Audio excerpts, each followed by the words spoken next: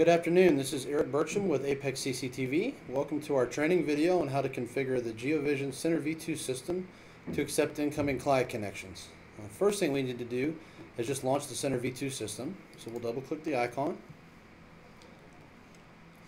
And on the right side of the interface, under all the administration buttons, on the top row, the third button says Accounts. That's the address book. We click on this and we load up the address book.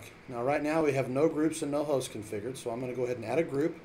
We'll call this demonstration DVRs. And inside that group I'm going to add a subscriber. And a subscriber is basically any GeoVision device that's going to have permission to log into our Center V2 system. So our first device is just going to be called GeoDemo. I'll give it a password and a name. And the rest of this information is optional. You can fill it out if you like. I'm going to skip it.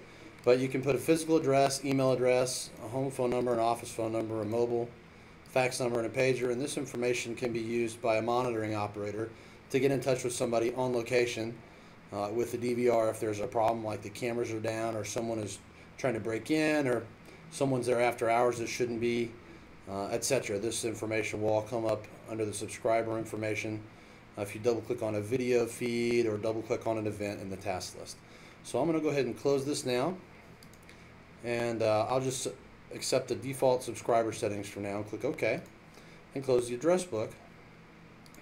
And we've actually done everything that we need to do here for a subscriber to be able to connect. So let's go ahead and double check that. So I'll minimize this interface, and I'm going to use Control Center, which you may or may not have, but you can do this at your DVR's interface too. But I'm just going to connect to the remote DVR on my GeoVision demo, and this will allow me to control all the settings in the GeoVision software as though I were sitting there at the desk.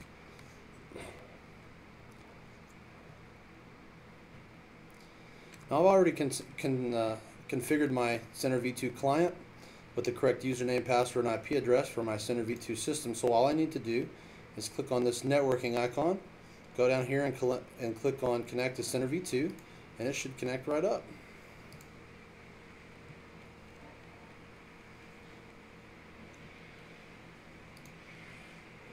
Looks like I got a password error.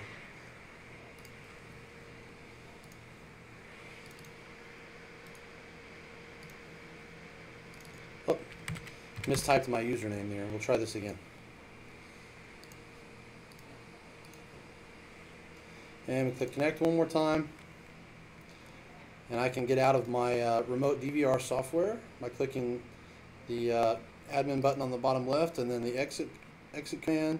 And if I reopen my Center V2, I should have some cameras connecting. I've got it set to connect only when there's motion. So these are some outdoor cameras around the office, and we're seeing, trees blowing in the wind, etc.